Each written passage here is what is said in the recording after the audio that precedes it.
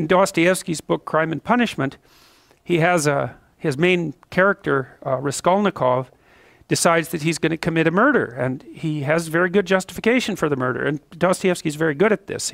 He puts his characters into very, very difficult moral situations and gives them full justification for pursuing pursuing the pathway that they're pursuing. And so Raskolnikov, he's broke and starving. He wants to go to law school. His sister's about to prostitute herself, roughly speaking, by marrying a guy that hates her, that she hates, and he has contempt for her, or at least acts in that manner. He's trying to rescue his mother as well, who's also in dire financial straits. He goes to a pawnbroker to pawn his meager possession so that he can continue to scrape by. And she has this niece, I believe it's her niece, that's not very bright, who she basically treats as a slave and is horrible to. And so the pawnbroker has this money. Raskolnikov is in dire need. He thinks, look, I'll just kill her, because why the hell not? I'll take her money. She's not doing any good with it anyways. I'll free her niece, who's just lurking as a slave. She's got all these other people tangled up in her pawnbroker schemes. All that'll happen is the world will be a better place. And the only thing that's holding me back is conventional moral cowardice. And, you know, Dostoevsky has his character in Crime and Punishment go through days, hours and days and weeks of intense imagination about this, rationalization about this, trying to justify himself, placing himself outside the law so that he can perpetrate this act, and telling himself with all the best nihilistic arguments that the only possible thing that could be holding him back is an arbitrary sense of indoctrinated morality. And so Dostoevsky explores that. He does commit the murder, and then of course all hell breaks loose because things don't necessarily turn out the way that you want. He gets away with it, however. Well, he gets away with it technically because no one knows he did it. But he doesn't get away with it in relationship to his own conscience.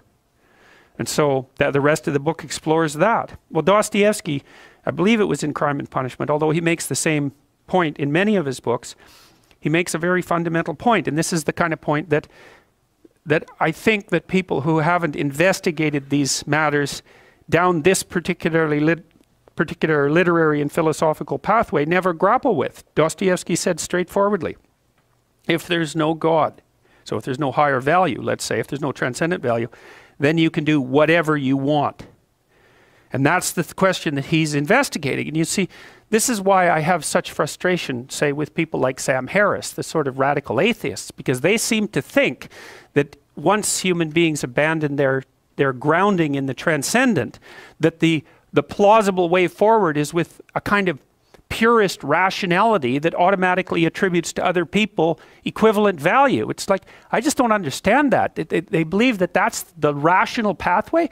What the hell is irrational about me getting exactly what I want from every one of you whenever I want it at every possible second? Why is that irrational?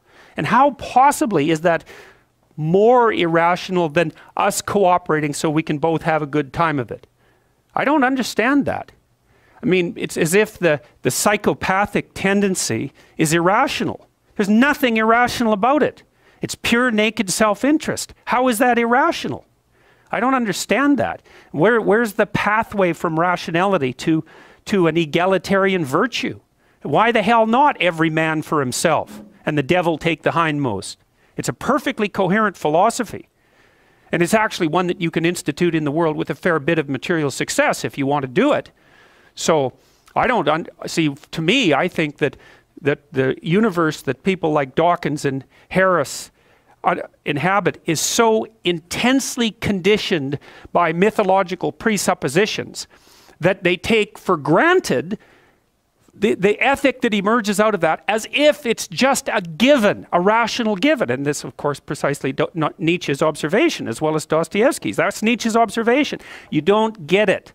The ethic that you think is normative is a consequence of its nesting inside this tremendously lengthy history, much of which was expressed in mythological formulation. You wipe that out. You don't get to keep all the presuppositions and just assume that they're rationally axiomatic. To make a rational argument, you have to start with an initial proposition. Well, the proposition that underlies Western culture is that there's a transcendent morality. Now, you could say that's a transcendent morality instantiated in the figure of God. That's fine. You could even call that a personification of the morality. If you don't want to move into a metaphysical space, I'm not arguing for the existence of God. I'm arguing that the ethic that drives our culture is predicated on the idea of God, and that you can't just take that idea away and expect the thing to remain intact mid-air without any foundational support.